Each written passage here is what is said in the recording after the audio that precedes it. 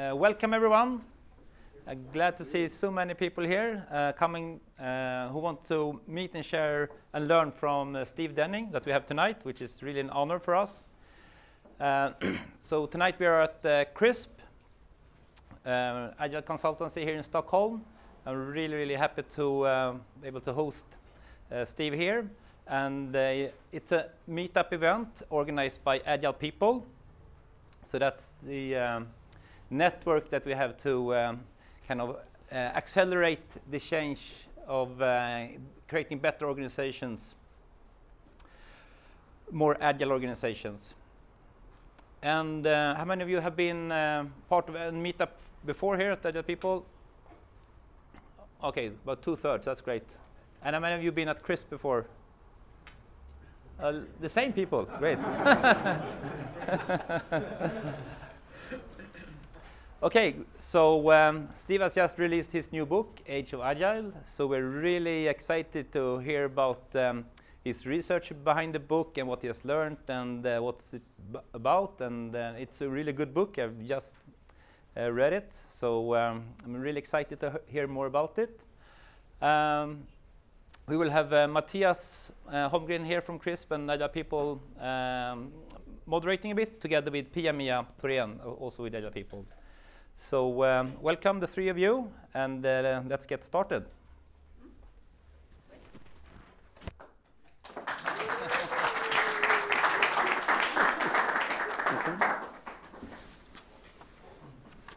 You have your own. I don't know. Do we need this? Do we need it? Yes, do we need it for the recording? Oh yeah. Sorry, Matthias. Then we have to. You have to come and stand here with me. Okay, we're going to do this a bit informal. We didn't prepare anything. We said it'll be more nice if we don't do a formal presentation, but we do a kind of a question and answer session where we maybe start off to ask some questions, me and Matthias, and then you will continue. So we kind of have a talk about the Age of Agile and about your book and what you have been doing and what you have felt, because you're traveling a lot, as I understand it. Is that correct? I met you in India, right? Yeah, we met in India. So we were there at Agile India. And then we met in New York. And in New York, again in New York, right? Yeah. So where were you in Australia? I didn't see you there. No, I'm going next year, yeah, next time. Yeah, I'm traveling. Yeah. What are the main questions that you get on your travels, and what do they ask you people the most? Why did you write this book? Yeah, he's got it, yeah. And maybe I could just start with a little bit about the story of why I wrote the book, and what I'm doing now and where things are leading. And begin at the beginning. I was born in Sydney, Australia, and I grew up there. I go right back whenever I need to, though I was there 2 weeks ago and they told me my accent is really out of date. People don't talk like that anymore. But I did hear some people talking like that, so it's not fashionable to talk like that. I worked as a lawyer in Sydney. I got a law degree. I then went to Oxford University in England, studied some more law, and then I joined the World Bank. And big international organization, lends billions of dollars, and the goal of eliminating world poverty. And I worked there for several decades. And in fact, I still am a very left-brain analytic kind of person. So as you know, big organizations love that kind of person. So I climbed up the managerial ladder in the World Bank. And in due course, I ended up leading a strategic change in the World Bank, big strategic change.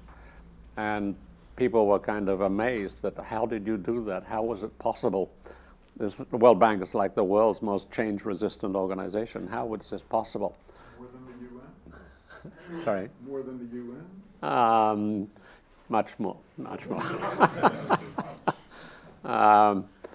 And I had to confess that I'd stumbled on the power of leadership storytelling.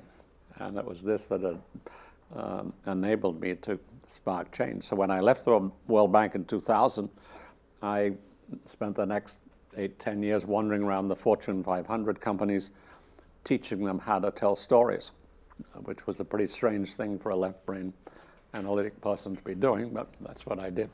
And it was quite successful, and we launched big changes in big firms. And but after a time, I saw that these changes didn't stick.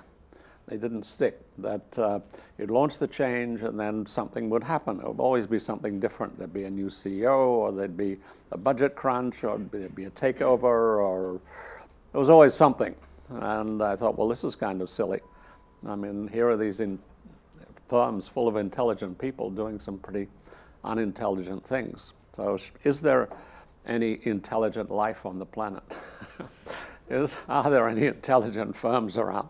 So I started asking that, and in due course I stumbled on Agile around 2008, and I thought, well, this stuff is amazing, because you guys have figured out how to solve the central management conundrum that had really stumped the management world in the 20th century. That is, how to get continuous innovation with disciplined execution. And Agile had found a way to kind of bottle that and replicate it. Up till then, it was kind of something that happened, lightning would have to strike. It was an accident. But Agile found a way to make that happen in a systematic fashion. So I thought this stuff was amazing. And so I wrote the 2010 book on radical management about it, and it had two kinds of receptions. One reception was in the Agile community, which was, yay! Everyone loved it. And that was kind of gratifying. But then I'd go to places like the Drucker Forum, which is sort of general management, and they told me, Steve, this is stupid. This stuff will never work. It might work in sort of those people in the basement with blue hair and tattoos doing software. It might work in tiny little teams, but it's never going to work in big organizations. Big organizations, we know, several thousand years of human history, you have to have top-down, you have to have control, you have to have command, you have all of the things that are missing in your stupid ideas. That's what big organizations are always going to be. So go away, don't bother us. This isn't going to work in big organizations. And so I said, just you wait. I think by 2020, this will have taken over the world. That this idea is so powerful, it will prevail. And they laughed at me again.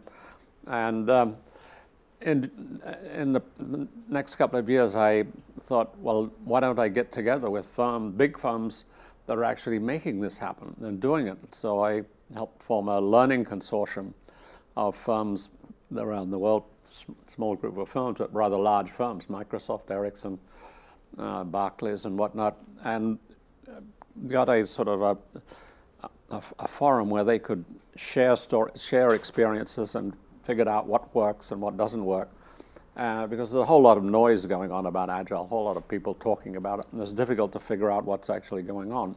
So I thought if we actually got together in a private space, we could then figure out what is really happening. And so we did that, and convinced me that, in fact, yes, this was taking hold, and it did work in big organizations. And there were many problems to be solved, but it was so much better than what had gone before. It, again, had enormous promise. So if you fast forward to 2017, 2018, what you see? You see that the 5 biggest firms on the planet by market capitalization happen to be Agile. Apple, Amazon, Facebook, Google, Microsoft. Those are the 5 biggest firms on the planet right now in market capitalization. So now I go back to the Drucker Forum or to McKinsey or those places and say, look, you told me this wasn't going to work in the biggest firm. Here are the 5 biggest firms in the world, and guess what? They are all Agile. So this is ahead of schedule. Instead of 2020, 2018, we can say that Agile is really here in the mainstream. So this was a reassurance that we'd been able to make this progress. But there's still many problems. Obviously, we can talk about all the issues we still have to face. But I mean, there's been tremendous movement. Not just the biggest firms in the world doing it, but now the Vatican of Management, Harvard Business Review, it has 3 articles on Agile in its current issue. We'll have another article next month. McKinsey has just published a book. It's a pretty silly book, but it nevertheless does say that Agile is really the future, among other things which are less sensible. So this really is happening on a large scale. It sometimes doesn't have the same name, and there are firms that are calling themselves Agile that are not Agile, obviously. I cited a Deloitte survey where 1,000 executives all around the world, and the result was that the percentage of firms that want to be Agile, 94%. The firms that are already highly Agile, 6%. So in terms of implementation, there's a huge gap. But this is where people can now see this is what is needed, in a sense, to succeed, to flourish in the world. The old way of running organizations doesn't fit anymore. And there's a different performance requirement, and there's a different way to deliver on that requirement. I'm also currently sort of working on a film with my producer of the film, Araceli de Leon, and I'm going to ask her to just say a word about what our documentary film on Agile to help spread the word about how this amazing thing is happening in the world. Would you like to come up? Yeah, please.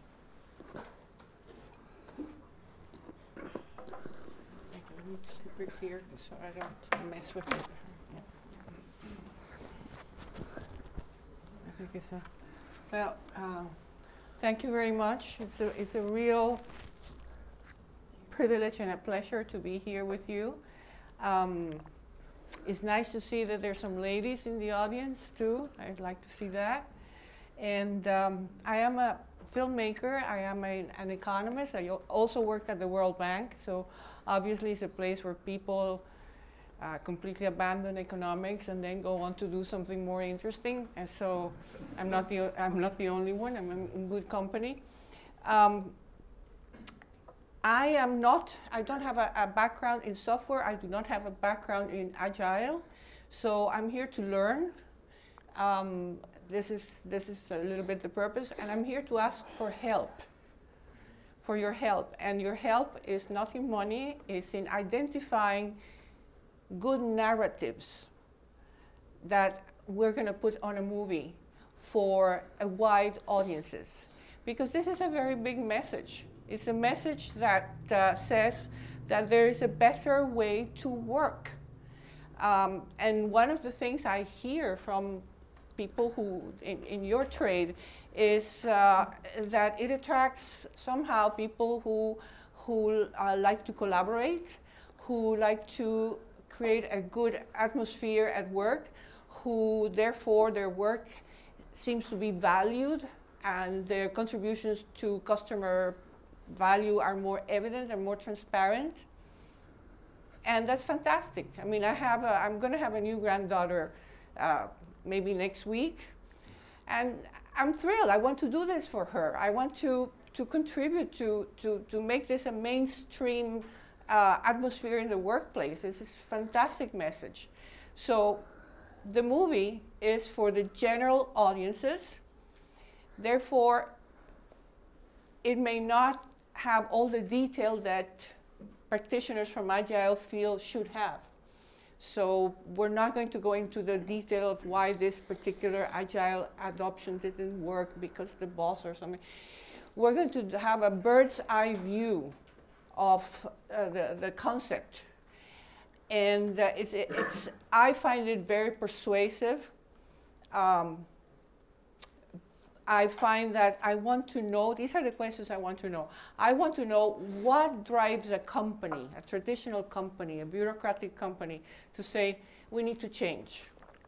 It's a big decision. It's not minor. It's a cultural decision. It's an investment.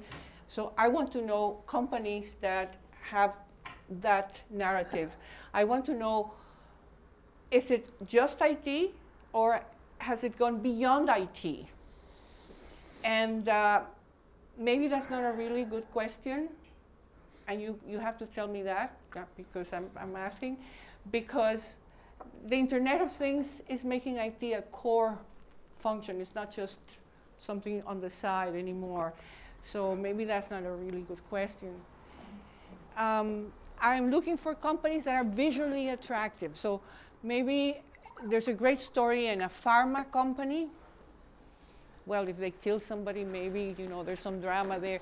But basically, I think something like Lego is visually fantastic. But it's not the only thing. You have to have a real story. Something that they tried a transformation, it worked, it didn't work, somebody opposed it, somebody didn't like it. So it has to have all these elements. So my asking you for help is, I'm going to put my cards on that table. Contact me. If you think you have something interesting that you feel that could be in the movie, that could interest the whole world, that would help spread the message, just write me an email, shoot me an email, text message, and we'll get in touch. So. She's going to make you a star. Okay. Thank you.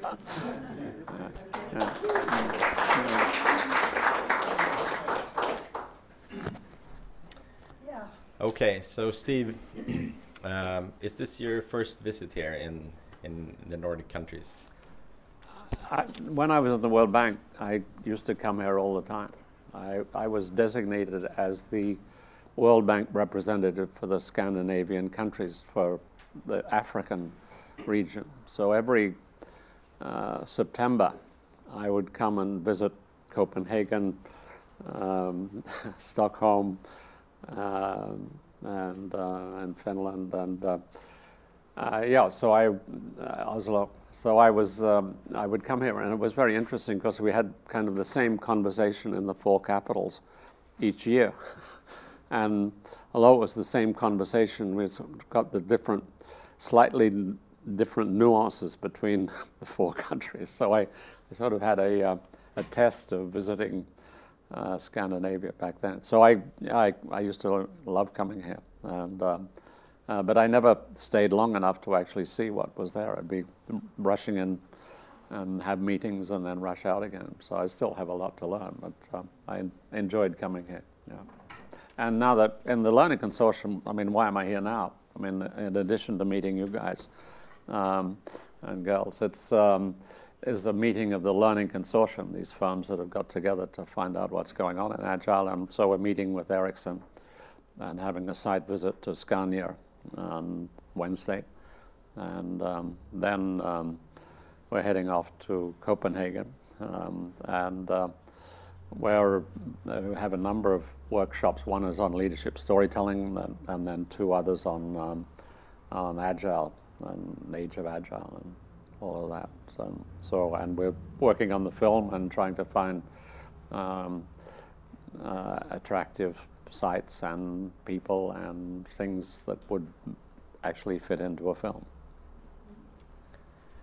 So you mentioned you've written a book already, which was called Radical Management, right. Some years ago. Now you're coming up with a new book. It's called The Age of Agile. So what made you decide that this is the right title for this book, and what does that title mean to you?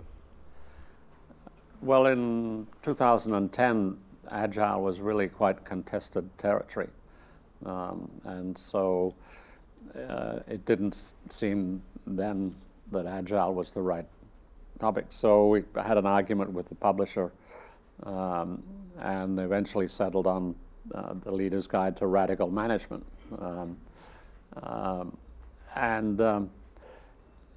Many people hated that title. I mean, all of my books, in fact, they've hated the title.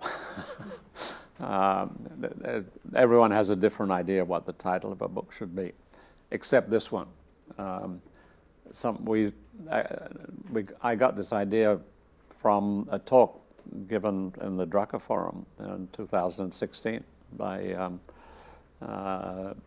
English professor, and he said, look, that's what's happening. We are now in the age of Agile. Bureaucracies are dead, meritocracies are dead. We are living in the age of Agile. I said, oh, that sounds interesting. And he went on to write a book called Fast Forward. And I said, well, okay, it's not the title of your book, will be the title of my book. And I have yet to meet anyone who doesn't like this title. So as opposed to my previous books where everyone hated the title, I finally stumbled on a title that everyone liked, because it does signify that this is something quite large. This is something that is not just some management gadget. It's not happening in a tiny part of organizations. This is something that is affecting everything, the way we live, the way we work, the way we understand how the world is, how the world fits together. So it does capture that, and it's from a literary point of view, it has assonance, Age of Agile, and so it has a lot going for it. So if there is anyone who doesn't like the title, I'd like to meet them, but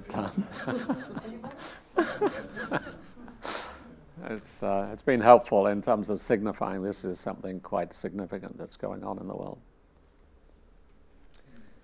So when you did the research for this book, mm-hmm. and kind of started thinking about putting this book together, mm-hmm. what were some of the key learnings that you really decided, I need to feature these key learnings because they're kind of the main message?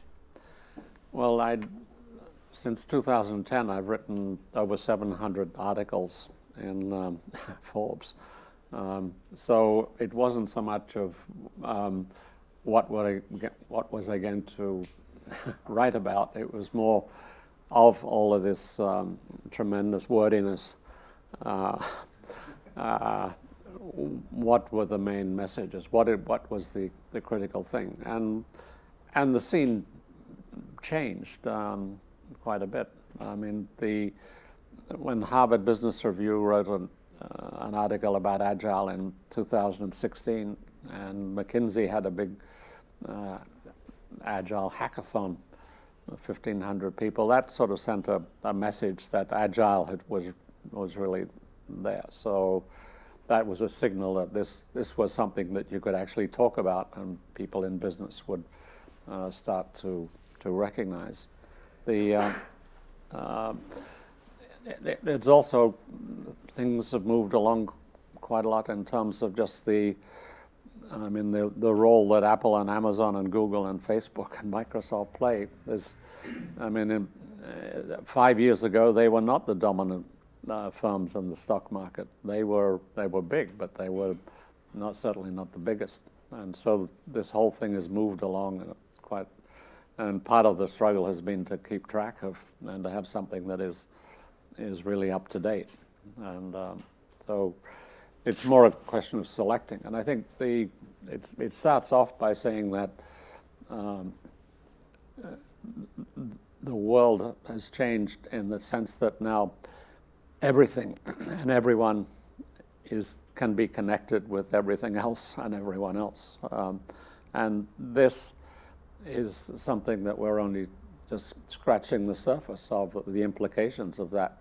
That means that the whole world is going to be reinvented, and parts of it we can see, but it's going to be much larger. And what it means in the business world is that once that becomes possible, it starts to become necessary, and the business success, which used to be about doing something which was pretty much okay, and you could sell it, and that was okay.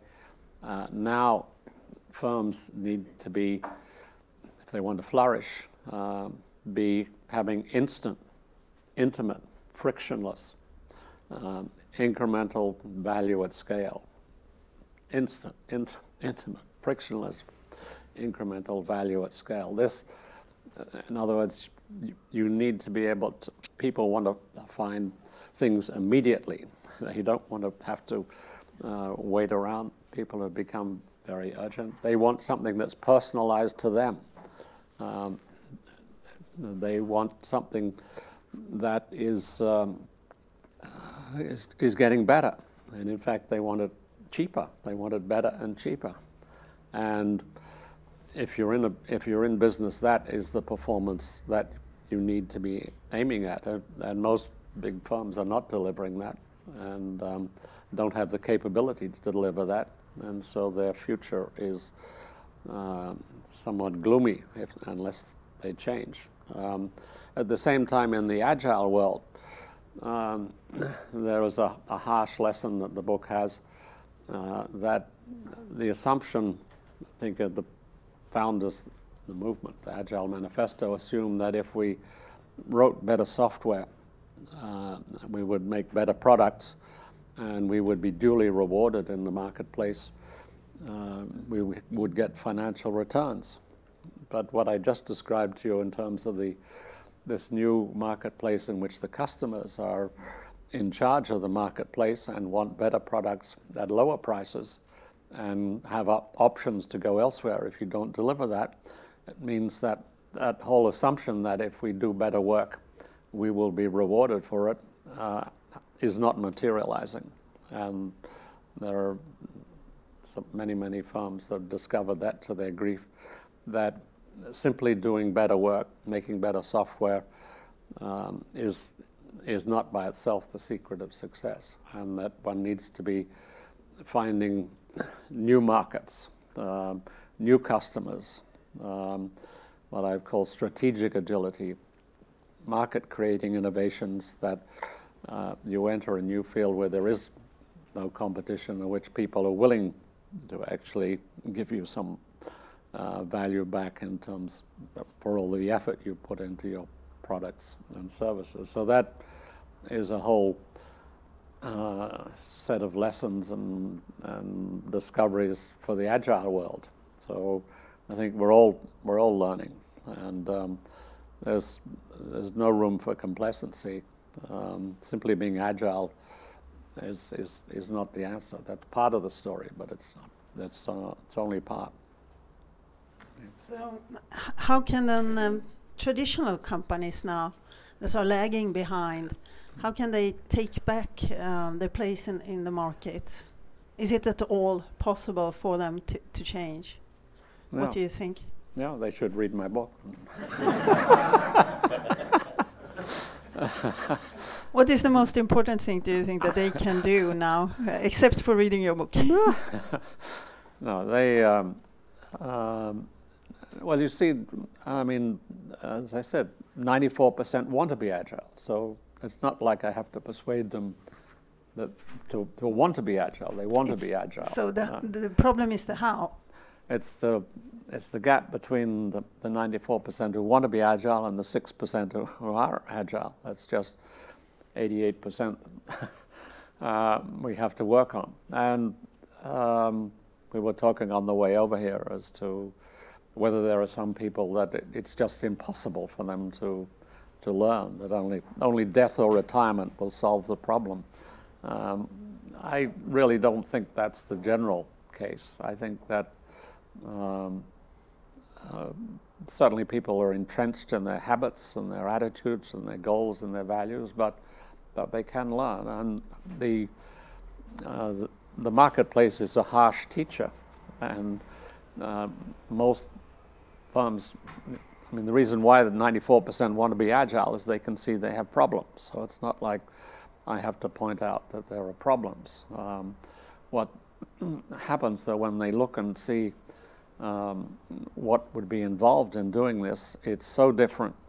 It's kind of like visiting a foreign country where the customs are all different, where no means yes and a smile means anger, and you can't make sense of this world, where letting go of control increases control, not focusing on making our money ends up making money. All of these very strange kinds of customs, which are in this new foreign country is just difficult. And some people, some managers just grab it and say, wow, let's do it, and let's start tonight. And I meet people, they wouldn't run home to their spouse and say, I had this most amazing thing, amazing, we're going to change everything in this organization. And the spouse is sitting there, wow. And then it says, well, we're going to start in our family. We're going to have Scrum in our family, and we're going to have a Scrum tonight. And I put some of those people in the film. And but can they change fast enough? Or will they die? Well, obviously there are going to be some casualties, and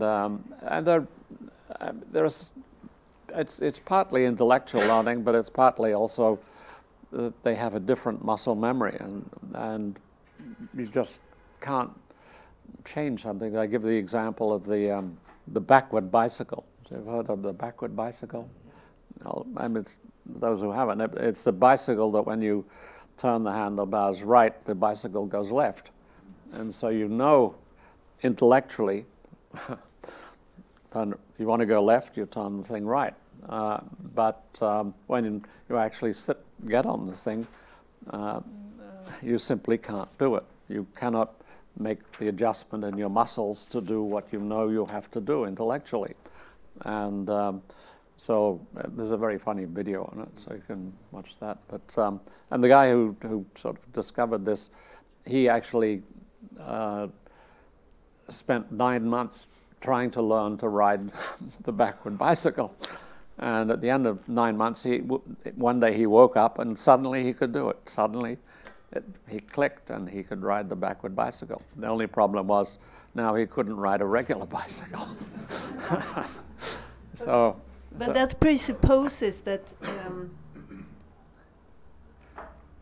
Oh, I lost it. Sorry. It presupposes you know what to do and you want to do it. Yeah. And there are. It presupposes that you're motivated to do it. I wanted to say that you want to do it, and how do you make? What's the carrot for these managers who are losing everything when the company becomes agile?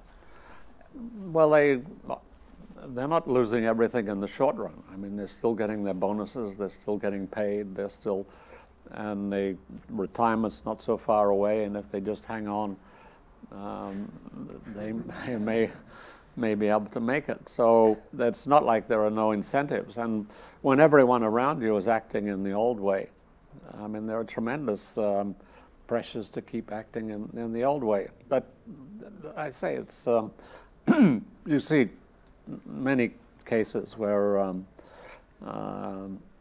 people who you think, well, he or she will never change, but I go there and wow, they have changed. I mean, one person I know was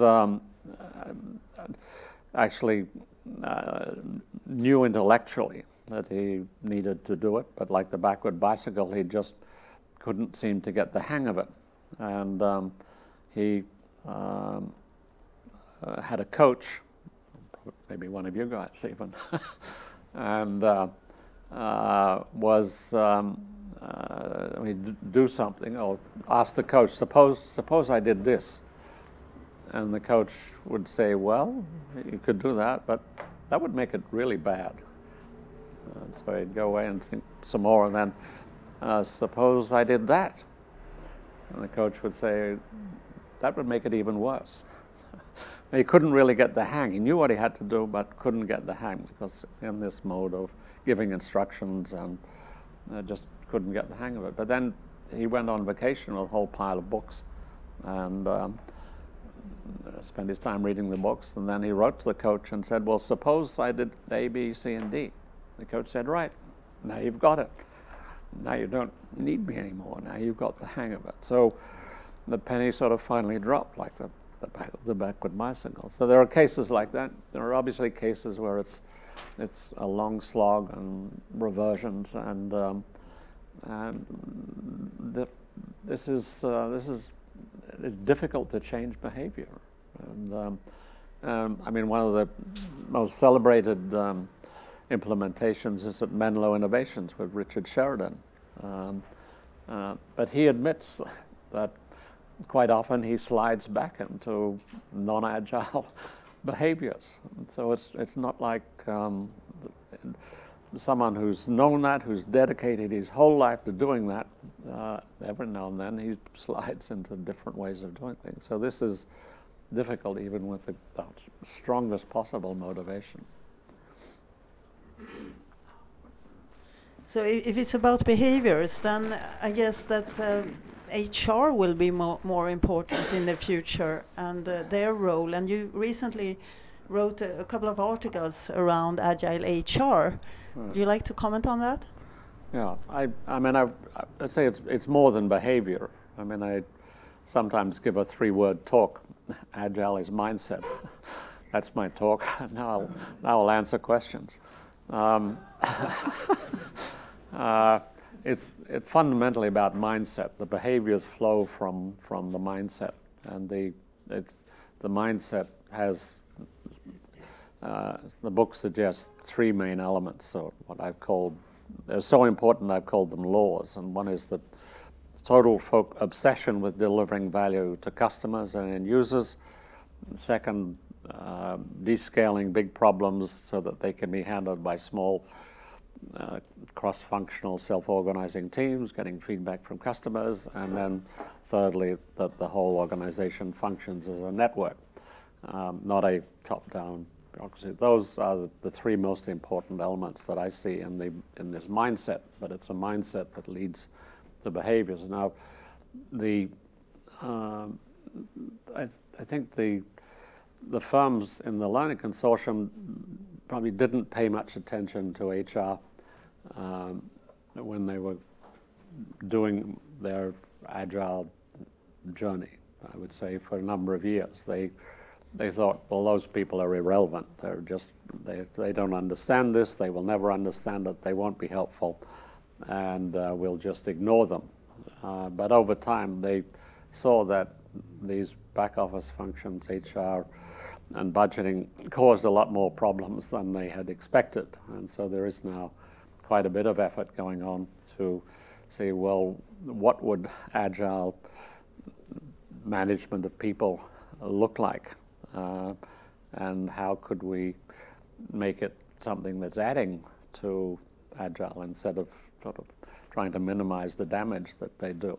And because in most of the firms, the HR practices are very non-agile, very bureaucratic, very doing everything the opposite of what you are trying to do in Agile. Even the name, human resources, this is like calling the finance department the fraud department, because you're calling the thing the very opposite of what you're trying to accomplish.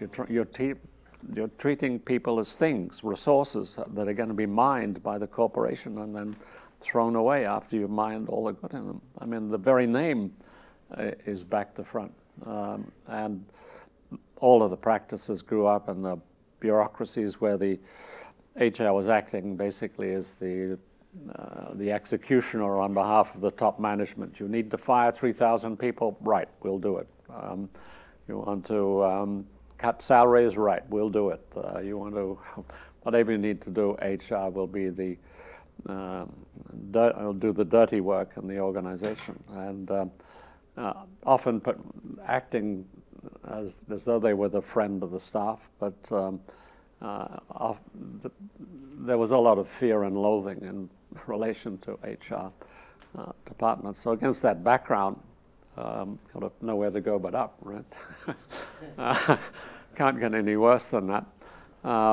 And what you see in the last article I wrote about Vistaprint, that really they've taken the whole sort of Agile mindset to heart and really rethinking, I mean, what would it take to make the people management really a part of this? And Vistaprint has about 5,000 people, so it's not a huge company, but it's growing quite rapidly. And because it doesn't have a name like Google or Apple, they have difficulty recruiting the very best talent. And so the challenge and the people management is to create an experience at Vistaprint which will, first of all, attract people will want to have that experience, an experience that delivers value to the customer and that is aligned with the kind of experience they're trying to create in the customer. So the people management, they call themselves the talent and experience team, and they're seeing the experience of being in this organization is their product, and it's not a project that they're implementing that has to be done by a deadline and then it's finished and then what's the next project. This is a continuing goal to make the experience of working in Vistaprint something that you will sort of remember for the rest of your life. This will be a peak experience and people will want to come to Vistaprint to live that experience. That's the kind of thinking that they have got going. It's a work in process. There's still many things they have to work on, but it has meant that those people are embedded in the business. They're working together with the Agile coaches, and they are part of the business.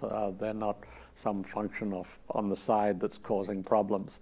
They are acting on a daily basis to solve problems. And most importantly, I think they are saying that sort of performance evaluation is the responsibility of the individual. It's not the organization evaluating the staff member. This is the staff member themselves seeking out how they can improve, how they can contribute more value to customers, and instilling that throughout the whole organization is a huge challenge. And the HR, formerly HR, now talent and experience, that's what they're busy doing, trying to rethink everything in the organization so that that's the way people think, that I'm not here to be evaluated, I'm here to improve myself, I'm here to get help on how to deliver more value to customers and have an amazing time. And when I leave Vistaprint, I will then go around the world and go to Stockholm and tell people what a wonderful place it is to work in Vistaprint. So that is a case of a fund that I think is quite far along in terms of really taking seriously Agile principles and reimagining what people management could be like, should be like, and is in fact becoming a reality. That's a long answer. Yeah, it was a good one. Vistaprint will be coming to the Agile People Conference in fall, so you get a chance to hear more then. Yeah. I have one more question before we're going to open up to some questions from everybody else here. And I've had the chance to, you mentioned, what was it, 700 plus articles? Oh my God, that's a lot of production. I've had the opportunity to read a few of those over the years. I must say it's been quite enjoyable. You write with an edge, and sometimes a little bit more than just the provocateur. So I just want to ask you about that writing style. Is that just your personality, or is just that something that's been developing over time? I don't know. You can ask my friends. Yeah, I mean, I was always trying to get the right balance. I mean, if I write something that really offends people, then how helpful is that? How constructive is that? So I try to have a sense of humor with the edge, and I try to look at these challenges sort of constructively. I mean, right now, for instance, I mean, McKinsey has produced this book which sort of endorses Agile, but has a lot of silly things in it, really stupid things. And so what do? I could write a slashing article pointing out every stupid thing in the book, or I could ignore all the stupid things in the book and point to the fact that they do at least endorse Agile as something that has potential in the world. And they cite a couple of companies that are, I think, doing it extremely well, Facebook and Hair. a Chinese firm, or I could have a blend of the two, that I would salute the positive things, but also point to some of the things that could have been stated more effectively, let's say. So I'm always struggling as to, I mean, to get into a big fight with McKinsey probably isn't such a good idea. But on the other hand, someone needs to say, look, this was wrong.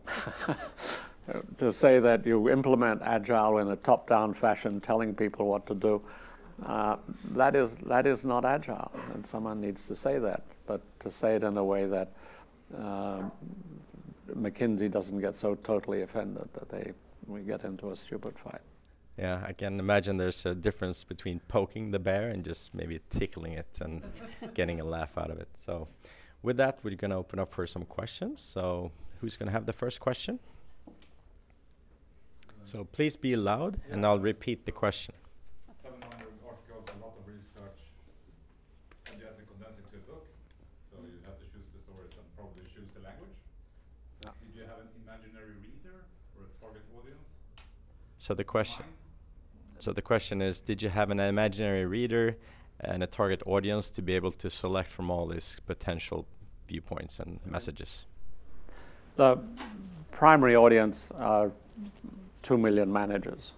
The Agile audience, I hope that they will also like it. And I hope they'll be helpful to them. But they can use it to persuade these reluctant, difficult managers who need to get on the same page. And so I see it as a tool that they can use to help move this agenda along. And so it's basically aimed at trying to speak to managers and say, look, this is the future. This is the way organizations are going to be. You can either get with it and flourish, or you can fight it and be crushed. Those are the long-term choices. And here's why. And there are very solid economic, financial, social reasons why this is so. And so why don't you join the parade? And I'm always uneasy when I sort of get it in front of people like you who know so much more about it than I do. I was in Boston with Agile New England, and so there were people like Jeff Sutherland in the audience of one of the signatories of the Agile Manifesto. So I'm always nervous that he might leap up and say, "That's not what the Agile Manifesto said. You are, you are challenging and putting in question some of our sacred beliefs. You've changed the language of the Agile Manifesto." But that didn't happen, and he's been very helpful. And in fact, almost all of the signatories of the Agile Manifesto have been helpful and supportive and happy to see the thing move along, that they're not sort of locked in the past. But there's always a danger that someone will rise up and say, "This isn't Agile." I have to fight. I have a question for you, Steve. It was in this area. You said you had your own experience about storytelling, and that's how you got into this. And I was curious to hear what's your own experience about Agile in your own organizations, or what you have done yourself, not just looking at what others are doing and evaluating, but actually doing yourself. Well, I've learned an enormous amount from being with these companies in the Learning Consortium, and so I found much of what's in the book has come out of those experiences, those stories, those narratives.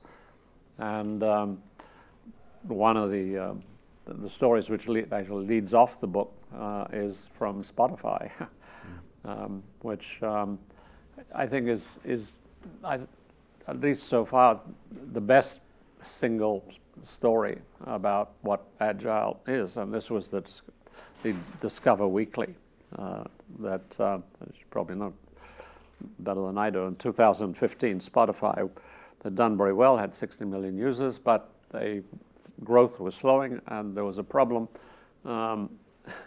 People were spending most of their time searching these 20 million songs to try to find music they would like rather than actually listening to music. And this was something that was really beginning to slow the growth of Spotify. And unless they could do something about it, their future would be quite bleak because they had these big competitors, Amazon, Apple, Google, starting to come on the scene along with Pandora. And all of these firms had this problem. So they all knew it was a problem. And the management of Spotify knew it was a problem. And they had the hypothesis that the solution lay in having better search. That if you had a better search function, this would enable people to find the music they loved. And they had around 100 people working on this. But a couple of people at a hackathon said, no, there's a better idea. Why don't we take the classification of the 20 million songs that we have, take all the information we have about what music each individual user loves, and every week give them a playlist, which would be the 30 songs which we think they will love the most. And the management of Spotify didn't like this idea. They thought it's never going to work. It's simply too complex a task. And Apple has already got into a lot of problems by inserting music in the iPhone, that YouTube music that people didn't want. So this is going to cause all sorts of backlash. So this is not a good idea.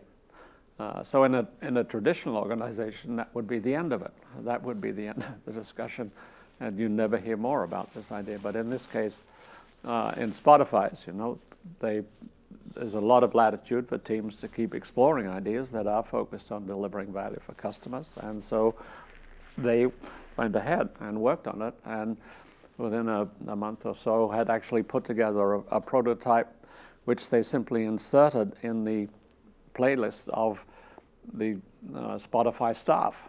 There was no announcement, there was no big declaration, no public relations about it. They simply inserted it and then people in Spotify suddenly started finding, what's this playlist, Discover Weekly? And wow, it's amazing what's in there. And so there was this whole buzz within Spotify. Yeah, I mean, what is this? Who did this? How did this happen? And so that then led to proposal, well, why don't we do an experiment on 1% of Spotify users? And bingo, it was a huge hit with them. And so 4 months later, they did this to all the 60 million users of Spotify, and it was a huge hit. 21 languages, 15 time zones, all around the world. People are waiting Monday morning to get their new Discover Weekly. And this had this huge increase in users. People loved this. I mean, the reason I found out about Spotify, my daughter told me, Dad, you've got to get this. You've got to get Discover Weekly. So it was that kind of thing that happened all around the world. So that is how they've got to 150 million users. That's how they got to have a successful launch on the Wall Street 2 weeks ago, worth around $30 billion. That wouldn't have happened if they hadn't been able to take this Discover Weekly. So that's an illustration of Agile in action, having huge financial gains with an idea that totally transformed the relationship of users to Spotify. So that's an example of story. That's the best story I have about Agile. If you have a better story about Agile, I'd love to hear about it. So what advice would you like to give an organization of this, one of these 88% that are still left there, or maybe to a coach or a consultant who is working with transformation? So from my experience, the way we are implementing something is often more important than what we are implementing. Right. Right. So, have you seen examples of non-agile implementation of Agile, or you understand what I'm saying? Yeah. Well, what advice would I give them? Well, I'd tell them go and Go and talk to Crisp.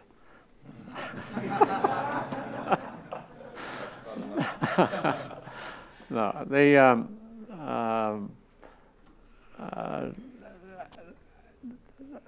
there are obviously lots and lots of very bad implementations of Agile, and I think it's quite important to identify that and call it out and say that is not Agile, that is bad stuff.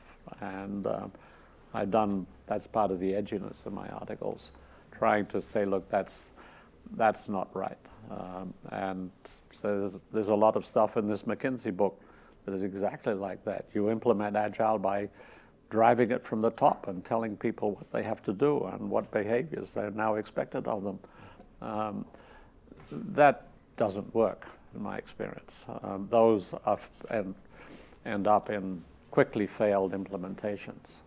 The only successes I've seen is really where it happens organically within the firm, and that you have people not just at the top, but typically in the middle or upper middle part of the organization who've seen the future and are convinced this is the future and become champions. And initially, when they do it, they are pariahs. They are lepers. They are doing things the wrong way, and often they have to do it in the dark of night and undercover. But in due course, they, in the successful cases, the higher up begins to hear about it and is willing to support it. And in the successful cases, that's what happened. I mean, Microsoft, which I've written about quite a lot, that's what happened. I mean, in 2008, there was one guy in the bowels of the Visual Studio saying, this is never going to work. They brought a product to the market and found that someone else was there way before them. They said, we have to do things differently. And so it's one team in 2008, another 3 teams he persuaded to do it in 2009. 2010, the whole of Visual Studio, which was 25 teams. 2011, corporate vice president said the whole of developer division, we're going to go Agile. And then in due course, I mean, Satya Nadella happened to be the head of developer division, and so he, 2015, became the CEO of Microsoft. So there was this sort of organic movement within Microsoft. They had a lot of coaches to start with, but they owned it. And all of the examples in the Learning Consortium are where a process has been ignited or stimulated by coaches and whatnot, but the continuing impetus comes from people, champions within the firm, who believe this is the way of the future and will fight to the death to make it happen. And, but it's organic within the firm. So finding the champions, finding actual champions, finding potential champions, I see is critical to making this happen.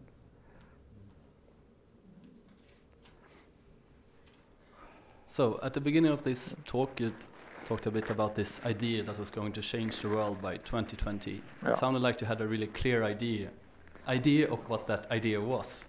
Can you talk a bit more about that? Well, it was what I wrote about in the book, radical management. I said, here are these 7 principles. I think by 2020, these 7 principles will be dominant. And of course, what I found was that 7 was too many. I immediately had to reduce it to 5 in my presentations, and then last year I got it down to 3. 3 laws, and now it's 3 words of Agile is mindset.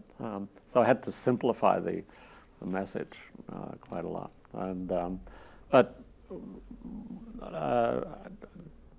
I mean, obviously, with only 6% of firms highly agile, we've still got a long way to go. But when the biggest firms in the world and the fastest growing firms in the world are implementing these principles. I mean, it's only a matter of time before this thing spreads much more rapidly. And what is that agile? If you see add something more to it. Sorry? And you say that there should be more agile. What do you mean by that? Is it turning a dime for a dime? Or? Well, What is that agile was the question. I mean, my definition basically it's a mindset that embodies these three principles or laws. That's what I mean by agile. And so if you have been useful, I think, it's just as a way of looking at organizations to start to say, well, is this firm agile? And you might say, well, yes, they have a lot of teams that are doing pretty well, so that's good. But it's a firm that is still focused on maximizing shareholder value as reflected in the current stock price. So that is direct opposite of agile objective. So this firm is not fully agile in that respect. Or I was at a firm last week. They have that down. They have the goal down. They have the small teams thing down. But the network thing, they don't. They're still struggling with trying to turn this hierarchy, pyramidal, top-down hierarchy into something where information can flow easily sideways, upwards, downwards. So it's obviously a tremendous simplification, even oversimplification of a very complex subject. But I think it's been helpful to me and to others to have to sort of converge on those that kind of summary of the principles, because then you can start to have a discussion: what is fake agile and what is not.